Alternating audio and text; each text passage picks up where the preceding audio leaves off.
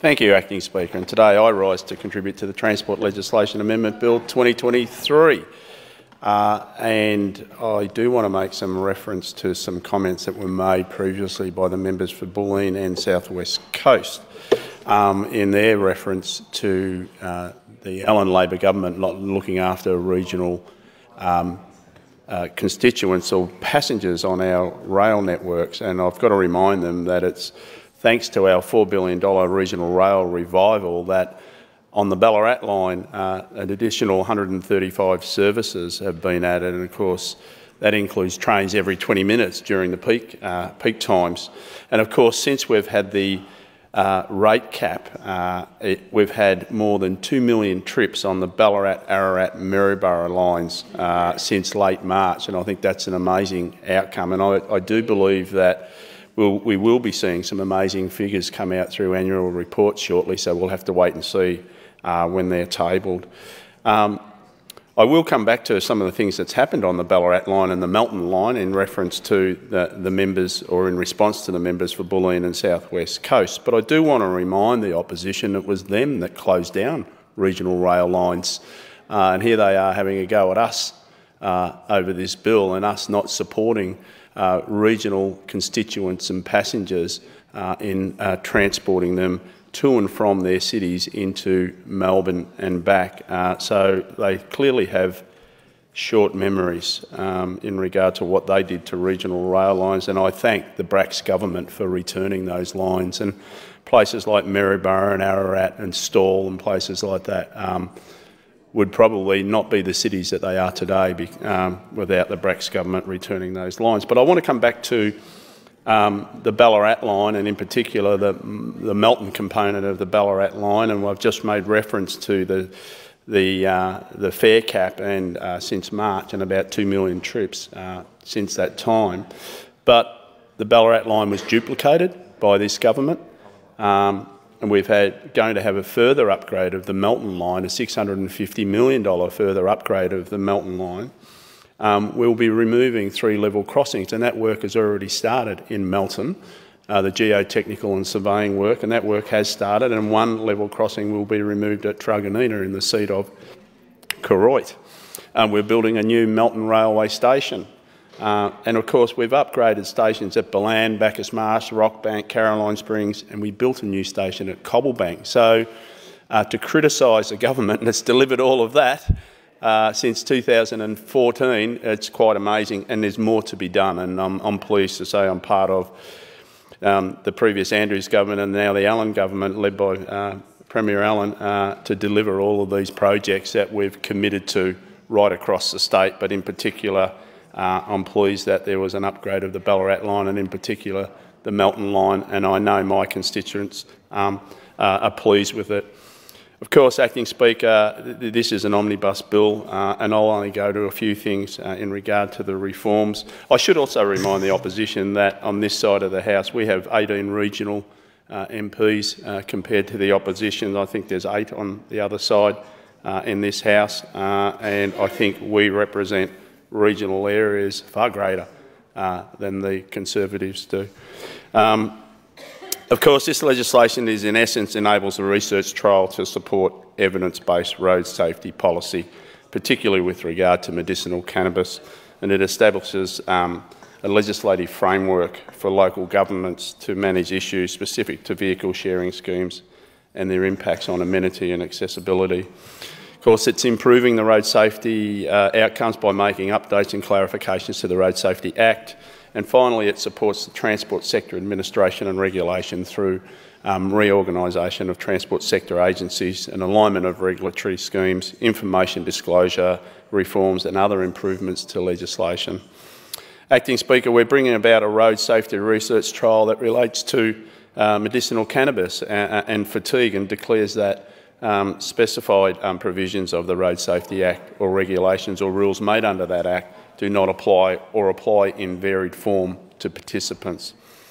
And of course, here in this great state of Victoria, home of the mighty Hawthorn Hawks, there exists a stringent zero-tolerance legislative policy regarding THC, and that's the primary psychoactive substance found in cannabis, especially concerning its presence in drivers. We've all seen the big drug buses on our highways, and we've all seen the ads from THC. But of course, it's important to acknowledge that there is a growing chorus of voices advocating for change, and we know things need to change. And these calls for reform are coming not just from politicians, but also from patients in need, who even though they are patients, they have lives to lead, and of course they have kids to take to school, they have jobs to go to, and also they're passionate advocates who have a deep concern for the welfare of our society. And clearly some of these people rely on medicinal cannabis to manage their day-to-day lives, but also to live a full life with not only their family but with their friends. So of course, understanding the complexities surrounding this issue on the existing legislation and also the proposed changes, it becomes evident that the perspectives of various stakeholders must be taken into account. Public safety, individual rights and the well-being of those relying on cannabis for medicinal purposes are all crucial aspects of this discourse that prioritises both safety and compassion in our society. And of course, cannabis arrests around the world disproportionately affect minorities, and it's is right that we begin to fix this issue. Of course, the fact is cannabis can be safe and can be used safely. And every drug on the PBS has warnings about what you can and can't do while taking it. And again, for an example, you shouldn't give Viagra to men with heart conditions. It's not a great idea to drive after you've taken anything with codeine, anxiety medications, anti-seizure drugs, some antidepressants, and it says so right there on the packet. And of course, cannabis should not be any different. We all know someone who needs medicinal cannabis, whether you think you do or not. We all know someone whose life and well-being is improved by prescription medicinal cannabis, and obviously it's been proven to support people in need, whether it be for pain relief or for other reasons. And the member for Pakenham alluded to a whole range of medical conditions where they've been seen to improve because of access to medicinal cannabis.